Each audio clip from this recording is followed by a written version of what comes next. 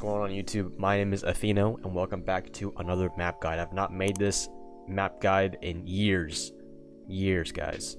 It's been a while, but we're finally back. We've been doing a lot of tip videos, stream highlights, but we're back to the map guides, and I'm going to be producing a lot more of these because it's very highly requested. So let's get right into Outback defense. So Outback defense, you need the three tips I would give you right off the bat. Map knowledge, 2, try to predict where the enemy is coming from, and 3, hold your ground and stay alive. We're gonna pick smoke off of this one. I know I pick smoke a lot, but smoke is really easy to kind of explain the basic stuff. So obviously you want to get these two reinforced. Goes to reinforce. The third wall, do not reinforce off this third wall. Don't even make it a rotation. Leave it soft, but you want to blow out the top.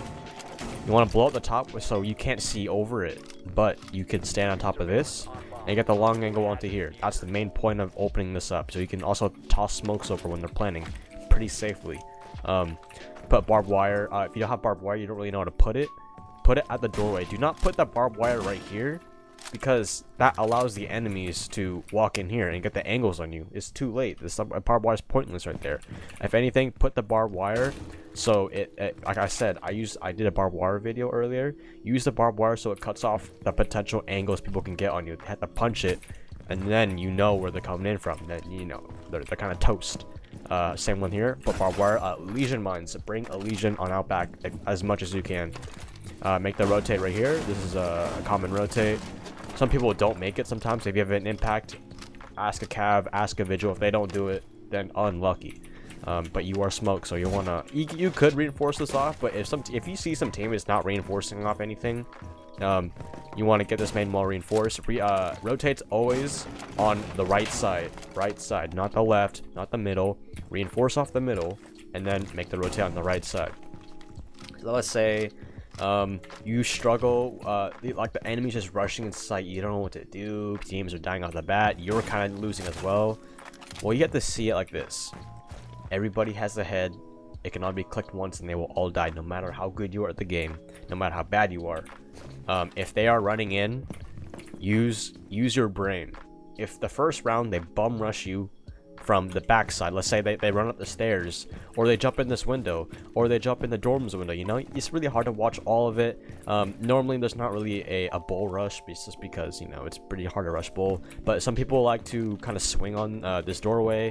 Like, that's the thing about Outback. It's just it's really like close combat, but the way you can start removing those rounds and winning them is to try to see where they're coming in from. Hold an unexpected angle. If the Ash keeps rushing in sight, if she keeps coming up these stairs, maybe try to put a goo mine or a lesion mine there. But your job as smoke is to either play piano or play somewhere for entry denial. Do not be afraid to use your smokes off early. You can put a shield right here. Put a shield in a spot where it's awkward, but at the same time, that's what makes it. People have the utility burn. They have to throw stuns at you, the grenades at you. Your main job on defending Outback is to hold the site, obviously, but keep it so the attackers have to clear roamers, and they have to take the gunfight to you while you're in sight. When they take the gunfights with you in sight, that means you did your job correctly. That means you have your utility. It's basically Home Alone at that point. You have your shield, you have your smokes. You should be able to kill all of those people, because those attackers will have nothing. Let's say if they keep jumping in this window, put a lesion mine there. If they do manage to jump in, I would just let them have it and just try to contest it if you can.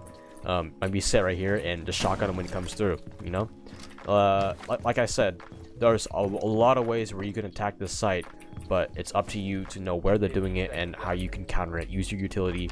Like I said, as smoke, you want to stay alive. You don't want to peek stuff. If someone's coming from piano, you don't want to be peeking stuff. That's a big problem a lot of anchors do. They die off early, they try to get a kill, and it's not going to work out. You really have to know how to be passive and aggressive with smoke. Braxton makes really good videos on that. You should go check him out. I'll put his link in the description. Oh, bandwave right there. Let's go party. Party is a little bit easier or harder. If Echo's banned, most likely he's banned. You could use a Maestro, a Legion, some sort of info op, even like a let's go with Legion. You can even go Jaeger, Bandit, choose any operator you want. But the main priority on party is to even work for the last 30 seconds. The last 30 seconds attacking the site is so hard. The defenders will win about 10% of the time, or 90% of the time, and attackers will win 10%. So your main job is to stay alive. If you're roaming downstairs, or if you want to roam back here, please be smart with your life. If you get droned out, just dip, rotate back, come back to site, and then you waste a good chunk of time. Reinforce off these 2 walls. If you don't reinforce off games, then you're kind of giving them free take of bull. Shark as well. So the 3 main ways of the attackers come in from is either garage side, shark side, or bull and game side. So I'll tell you how to counter all of those. If they come garage side, have somebody sitting right here, or garage stairs. Put goo mines over there. If you want, you can reinforce off this garage wall. Reinforce, someone can reinforce off that. Barricade off those windows down there, or doors on there. Put a goo mine down there. Then boom, easy. You will be able to hold garage. Watch the window run-ins. Be careful of choosing your gunfights. Watch out for nades. You know, simple garage stuff. You will get better. Let's say if they're jumping an electrical window, put a goo mine or barbed wire, or hold a tight angle. When he jumps in, pre-fire that and he'll die. They shouldn't be jumping in the window in the first place. Let's say if they're coming through shark, right? If they're coming through shark and they keep running in here, you don't want the attackers to have this area. Like, this is kind of like no man's land. Defenders or attackers don't really sit here. But you know, if you can, try to hold this angle, but be careful, you are exposed to games. Try to hold this angle. If he runs in, free pick. But if they are coming up the stairs and they already have the control, let them have that control. Do not contest it. Do not peek it. You will die, and that's not good. You want to use your utility. Wait for them to come to, like, at least like right here, because then once they're right here, they're kind of stuck. But they shouldn't be here in the first place until the last 30 seconds, and that's when playing time is really crucial and not giving up your life early. If you give up your life early on this map, you will most likely lose the round, because you need the manpower and you need people to help defend here.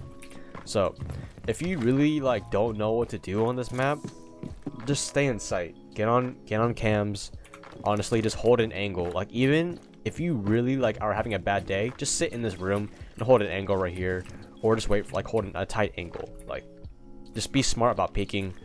Play like I said, if you played for the last 30 seconds, you will win that. You will win that round as long as you play smart and you don't peek stuff. If you are roaming, learn how to come back to the site as soon as possible. But basically, what makes Outback so good is just how many angles you're exposed to. So really know those angles, and you have to play a lot. You don't have to die a lot. So that's basically it for party. So let's get into compressor, defending compressor. So compressor and gear, you could either be roaming, or you could be basically sitting in sight, or the convenience store. So callouts. You need to know callouts on this map. If you don't know callouts, then please go to a custom game, or just look at your compass and call out whatever you can, because information can get you a lot of kills and win you rounds. So compressor, we want to reinforce off the triple wall, put some barbed wire at the entrance. Always, barbed wire is really good on this map, just because how many doorways and windows it can give away an enemy's position. Even right here, if you like I said, barbed wire is really good if you use it correctly. If you just put it right here, they're just gonna get punched for free. You'll know that they're there, but it really didn't do anything. All it did was just nothing to the attackers would get for free. But if you put it in the hallways like this, maybe a little bit further up, then it will really help attackers not getting to the site too early. For compressor, reinforce off garage wall if you want, but main priorities are the ones in sight. So vertical gameplay on this site is really good. If you are attacking, use vertical gameplay. If you are defending, prevent as much time as you can from the attackers doing that. So let's roam on this site. For a quick rundown, if you are anchoring on the site, your main priority is to keep the enemies off these doors. And if the enemies are pushing hard on your doors, you notify the defenders. You call out in game, and you tell them, yo, they're come back to site. But otherwise, anchoring on this site is pretty easy. But let's talk about the roaming. The roaming is very important on this site, because if you can get a pick or two and waste time, then they have to funnel in sight. And like I said, for party, this is what makes Outback so hard to attack sometimes, is, you know, at the last 30 seconds, or maybe there's just, when you enter in a site, there's just a million different angles you can get shot from. Same with every map, but especially on Outback, where a lot of the sites are doorways and all that. So if you're roaming, you want to reinforce, obviously, put your utility down, and after that, just be a big time waster. Do not even try to challenge people. Just like, if you get droned out, let's say you're roaming over here, right? You're sitting right here, you know, 20 seconds to the round, you get droned out from piano. What do you do here?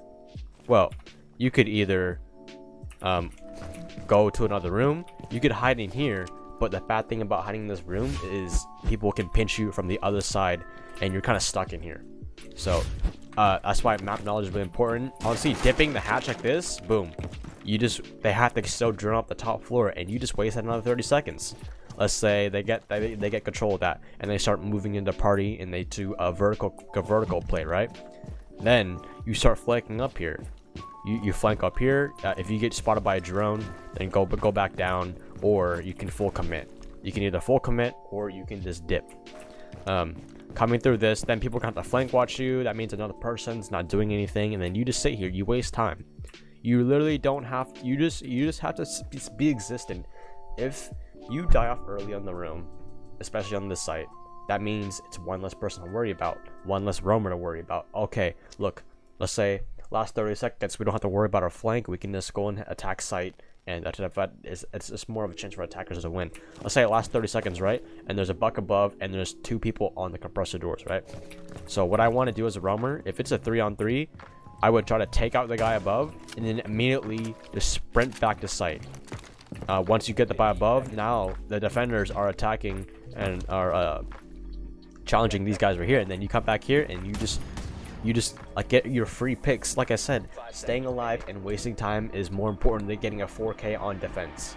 So that's it for my Outback tutorial on defense. I hope it did help you guys a little bit. I know it was a little vague, it could be, but that's where your game sense comes in, and you will know exactly what I'm talking about. I'm pretty sure about 50% of you guys already know what I'm talking about. But that's it for my Outback tutorial. If you guys do have any more questions, or if you want to see more gameplay on Outback, me playing, I do stream almost every day. If I'm not streaming, then I'm probably at work. But I appreciate you guys very much for tuning in to the videos. We are by the time this video gets up, we might already be at 1,000 subscribers. So I appreciate you guys very much, and have a good day, and comment your next map you want me to do.